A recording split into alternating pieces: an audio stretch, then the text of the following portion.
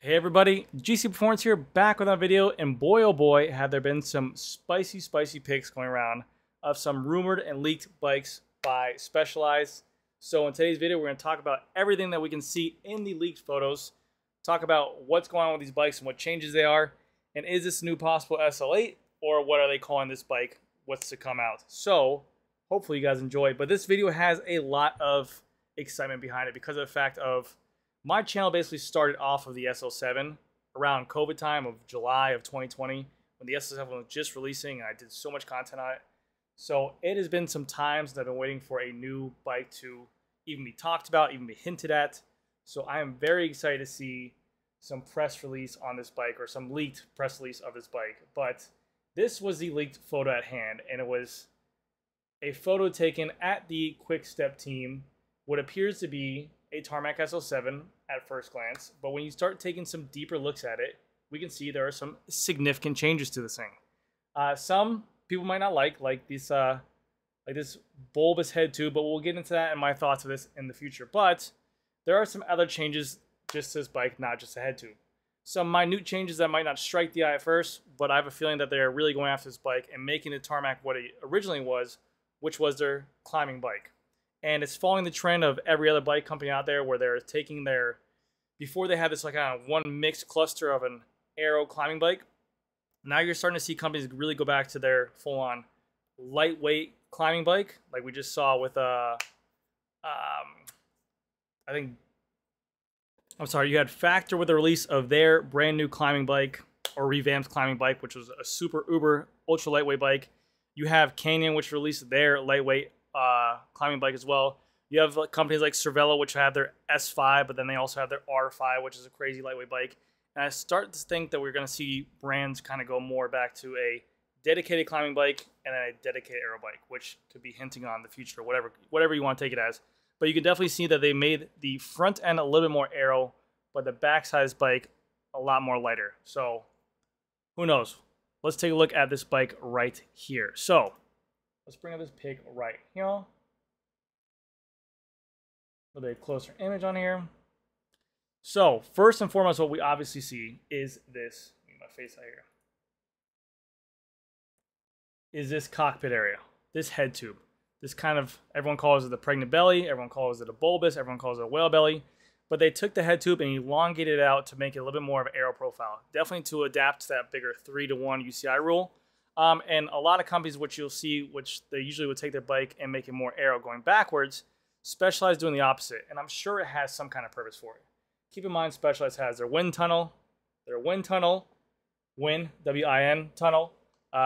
But yes, they do a lot of research and development. They do a lot of design behind that wind tunnel.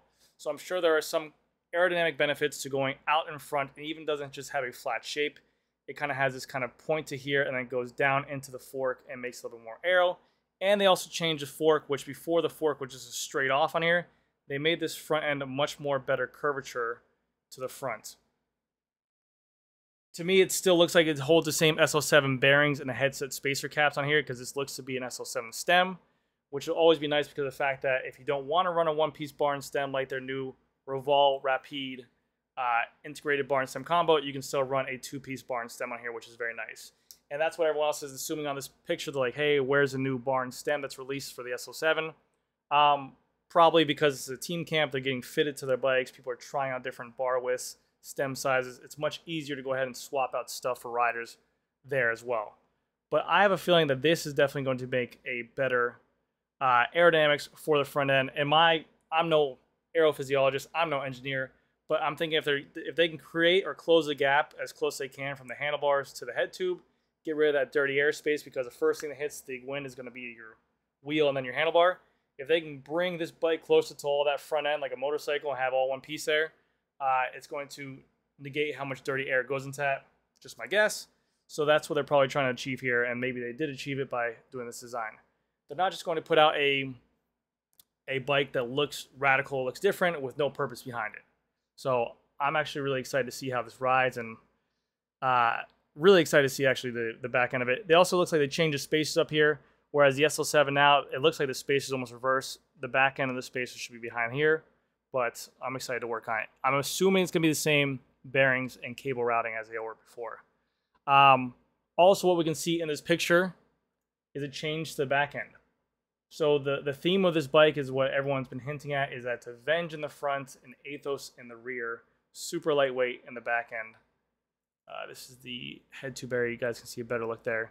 Seems to be an SL7 again, like I said, but a really crazy looking cutout for that top cap there. It almost looks reverse, but it is a very sharp curve there.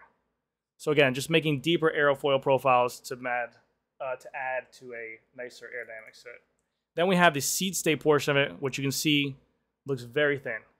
Very, very thin, almost like these companies like a Factor or something like that. It doesn't look as aggressive as the SL7 used to be. Even right here by the seat post area as well, it looks like they even slimmed this thing down. The cut right here, but a lot of people didn't notice this either, this bottom bracket area. This doesn't look to be as thick of a carbon area. And this also brings me back to what I said about them having a strict climbing bike and a Tarmac and really trying to weigh this thing down and get it lighter. I'm almost to a point where if they can achieve this aerodynamics up front here, and I've always said this, and I don't know if it's going to come true or not, I really hope it does. If they can take whatever carbon they're using for that Athos that they have, which is crazy stupid light, like 6.2 kilos out of the box for a full S-Works, and they can just make the Tarmac SL7 or SL8 or whatever bike this is with the Athos carbon fiber and just make this thing crazy light with aero profiles, it will be a bike for the ages. So I'm hoping, and I'm insinuating and assuming that this bike out of the box would be like a 6.7, 6.6 kilo bike. Now, I know that's just me really excited because I'm sure it's going to come with the Roval Rapids in there. But, man, if they make this thing super light, because this BB looks very, very tiny. The chain stays look very tiny. The seat stays look very tiny. This seat tube area up here looks a lot tinier. Also, the down tube right here looks a little bit more ovalized. So I'm sure they changed their tubing profile a lot. And with this bike, not only does it come the new shape tubing, and there's not as much aero profiles here, but they also did change on here another picture, which is a seat post. So I think they really are going after grams here and trying to achieve that. They already changed a full integrated bar and stem combination to make it lighter weight. They're coming out with a new seat post to fit the SL8, which is not crazy. I mean, you got to think back to the SL5, the SL6, they had the D-shaped seat post, the SL6, the SL7, those different shaped seat posts, and now to the SL8 as well, of what I'm assuming this is going to be. This is a top clamp seat post, which I'm going to guess is going to be uber light, similar to the Athos. And then also on this bike back here, they have a 0-degree setback, which to me looks like a little bit of a different seat post as well. Interesting to see these white wall tires back here. I don't know what those are. I don't know if that's a new tire or maybe a new cotton tire. But very cool to see like a really early glimpse of this bike. I'm extremely excited to see what's going to happen on this bike, when it is releasing, what it is, and also price point. And if I have to guess on price point here, again, I haven't seen prices. I don't know anything on these bikes. If I have to guess on pricing, following what their Epic released at, their new and improved Epic, I might say that it might stay around the same price or might come down in price to be a little bit more affordable for today's economy. In my previous videos where I talked about what bikes are selling, obviously I mentioned the high-end bikes are selling because the people with money aren't affected by the current economy state. So we'll see. People who can buy S-Works usually buy S-Works no matter what. But very, very, very good looking bike. But that is going to do it for this video. What do you guys think? What do you guys think? When do you think this bike is going to release? Are you guys excited for this bike? Do you think foreshadowing, if them going to a slimmer back area of this bike, do you think it's foreshadowing that they're going to have an aero bike launch later on down the road? I would love that, and that's what I could only hope for. But I'm so excited to see new specialized content and new specialized bikes in our store. It's very hard. People are saying, oh, these are minute changes. I was waiting for something crazy. I was waiting for something radical, because the SL7 literally has been, and you can say what you want, one of the hottest bikes out on the market for the past 3 years. Has dominated the men's UCI World Championship races, has been winning bike for a Vuelta, a Giro, stage wins, whatever it is.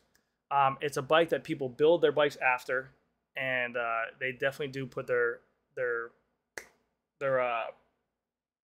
bike to the test, and people do want to recreate their bikes after this bike. So it's hard to take a bike as iconic as the SL7 and make massive changes to it and be like, oh, okay, cool, yeah, this bike's gonna be light years faster to it. You're in the world where pretty much everything you do is very marginal changes, but it's for the benefit of the rider, and that's what you have to look at it as. And I'm sure that once you get on the bike and you ride it for long periods of time, it's going to be something that you do experience. So I can't wait to see in person. I can't wait to get my hands on it and actually weigh this thing. So we'll see what happens. But anyways, guys, that's going to do it for this video. Thank you guys so much for watching. I'll see you guys in the next video.